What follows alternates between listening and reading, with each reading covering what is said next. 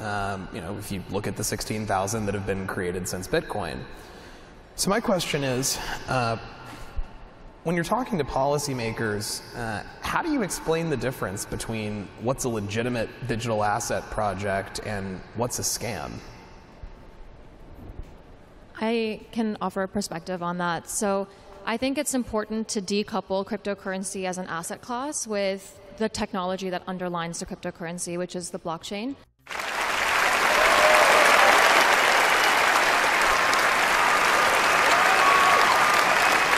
And if you focus on projects that leverage the technology, which I think a lot of financial services firms are doing, because even though in financial services it seems like things are getting simple and easy, that's just at the veneer or the front end of the technology, but the back-end technology has been around sometimes from the 60s and 70s. So in creating legitimacy in what projects are still protecting retail investor interests, et cetera, you can prove that the technology has real-life use cases. So at WorldPay, for example, we offer settlement to merchants in a number of different currencies, and we launched the ability for merchants to receive settled funds in a stablecoin, particularly USDC, in partnership with Circle.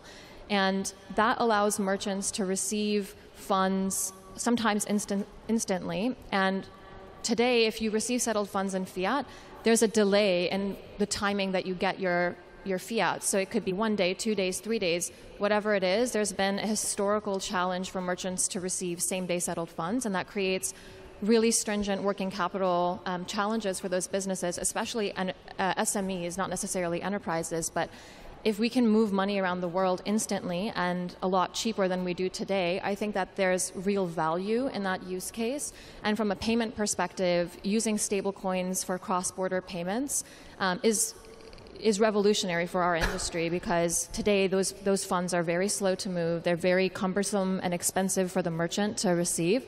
So I think when you're speaking to a regulator, there should be leeway for use cases that revolutionize the way money moves around the world, because we do have a currency now that's native to the internet, and we need to regulate that appropriately so that you can offer these solutions at scale and globally as well. I mean, it opens up.